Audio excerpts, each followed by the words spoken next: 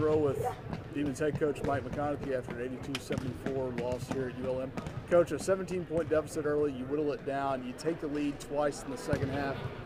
Even in a loss, can this be a bit of a turning point for you? I think it's a real turning point because we competed. We just got to figure out how to get stops after we get back to the lead. It reminded me a lot last year whenever we fought all night against Houston Baptist and take a lead with 9 seconds to go, and they end up getting a bucket the next time down. But I really saw something out of the guys that I hadn't seen. They were aggressive, they picked up, they played with a sense of urgency. We've just got to do a better job on our backline defense when somebody helps up, and also block out on free throws, because that was a critical situation, pretty tough situation, because the guy kind of seemed like he had a step ladder and went over the top of us. That's part of it. But the one thing that comes out, it was really amazing. We only had 4 turnovers and 0 in the second half.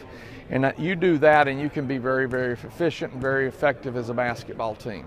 You talked about that. Yeah, you forced them 15 turnovers. You only turned it over 4. You had a 20-39 advantage in points off turnovers, but the one advantage you couldn't overcome was 52-14 points in the paint for ULM. And the amazing thing about that is we got 16 offensive rebounds and only got 9 second chance points. So that means, if you want to look at it, that's 3 out of 16 that we didn't get.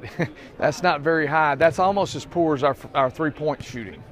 For you guys, you come all the way back, you're playing good defense there at the end, and Majak Dean, their 6'10" guy, steps out with 4 seconds left on the shot clock and nails a 3. You go down 5 at that point.